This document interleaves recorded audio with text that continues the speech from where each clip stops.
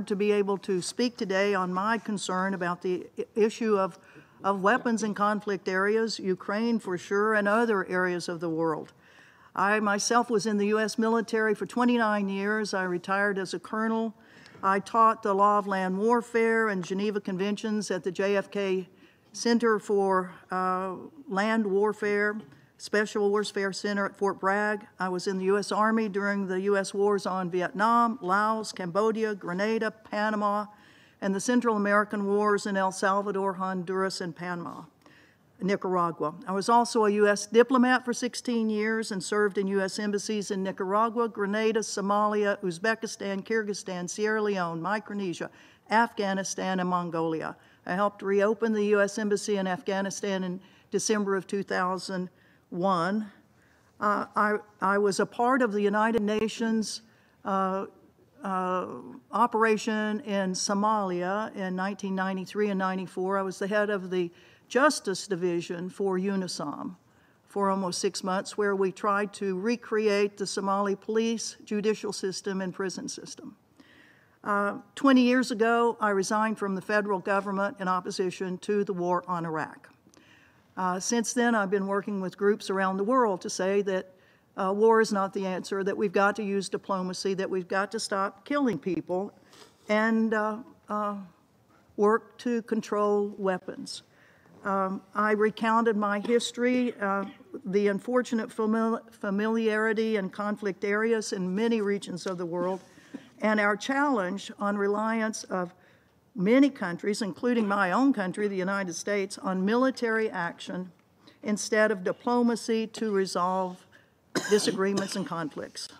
As a retired colonel and a former diplomat, I speak on my own behalf, but as a concerned citizen who, as a taxpayer, pays for the weapons my country uses and sells to fuel wars that kill innocent civilians. And I thank very much the deputy to the High Representative for Disarmament Affairs for your noting, of course, that it's civilian casualties. It's the need that we have for protecting civilians in these conflict areas. There's no doubt that the weapons supplied into conflict areas have, to say generously, a detrimental effect on the prospect for settlement of these conflicts. In fact, the continued supply of weapons will prolong any conflict. So the important question, I think, for the Security Council is, how do you get the conflicts to end? Well, we know in this institution particularly, it is very well known within your halls, the process for getting to resolution of conflict is long, and many people are killed until there's an agreement for a ceasefire as a first step. Now, I'd just like to do a little history of how long these agreements may take us to get to where no more people are killed. The 3-year Korean War from 1950 to 1953, it took the discussions for ceasefiring began in 1951 and finally concluded after 575 meetings in 1953. But during that time, over 4 million Koreans, 500,000 Chinese, 35,000 U.S., and tens of thousands that were in the UN military command were killed. Right now, the United States is providing weapons in 2 conflicts, the Ukraine-Russia conflict and Israel-Gaza. I know much more about, because I'm an American citizen and watch this stuff, how much military equipment is being provided by my country. Just 4 or 5 days ago, on December 7th, in a press conference with the UK Foreign Minister David Cameron, Secretary of State Blinken said that in the last 2 years, the U.S. has provided over $70 billion to support Ukraine, and European allies have provided over $110 million in weapons. Blinken said, if you look at these investments that we've made in Ukraine's defense to deal with this aggression, 90% of the security assistance we've provided has actually been spent here in the United States with our manufacturers, with our production, and that's produced more American jobs, more growth in our own economy. So this has been a win-win that we need to continue. Well, I would say to my Secretary of State, the win-win is not for the civilian in conflict areas, The win-win is for the military-industrial complex, really of all of our countries, and the politicians and retired government officials who are offered a senior position immediately after their retirements in these companies. It's certainly not a win-win for the innocent civilians who are killed in these conflicts.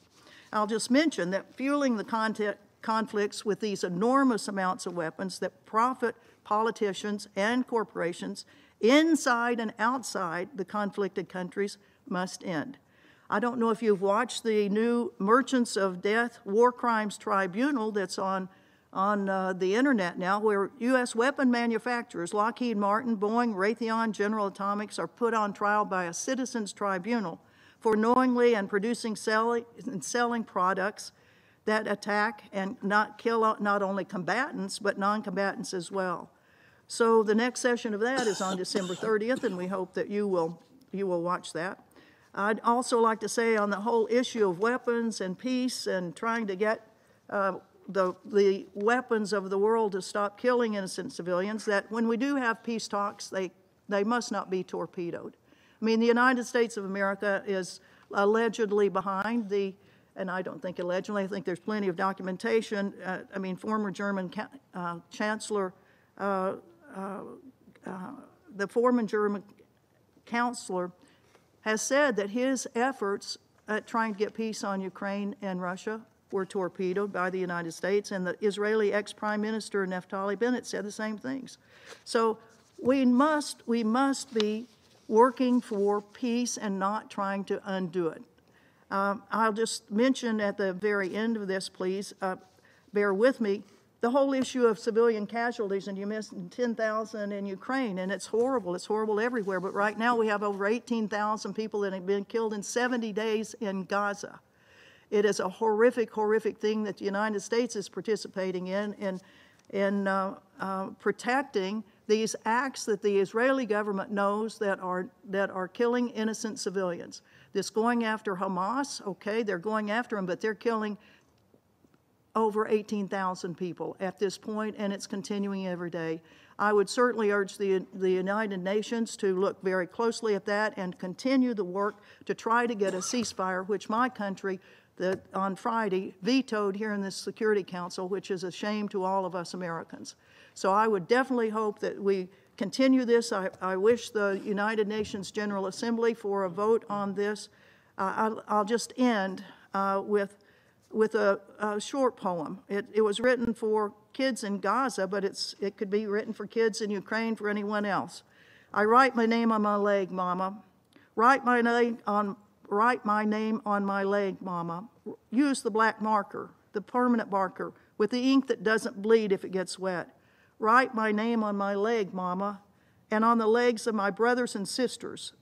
This way we will belong together. This way we will be known as your children.